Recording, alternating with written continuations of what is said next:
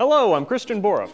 Cooked snails, beer. Schwip-schwap, beer. Kinder eggs, beer. Brothel, beer. Mouth urinal, beer. Petrified screwing turtles, beer, beer, beer. What was that all about? I went to Germany for 24 days. Over the next month, I'm going to be posting a video a day about all my adventures in German culture. I was born on an Air Force base next to the Bitburger Pils Brewery. I left before I was 2, however, and have only been back to visit once. For the next 2 weeks, I'm visiting Dreiwalde, Tübingen, and Düsseldorf. After that, I have to go back to work at Gamescom in Cologne. If you're planning a trip to Germany, or if you're just curious, go ahead and subscribe. If you have any questions, just ask them in the comments, and I'll ask my German family anything that I don't know. I didn't go to any brothels. They're legal in Germany.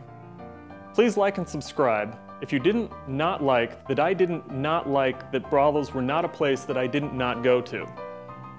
Yeah, see you tomorrow.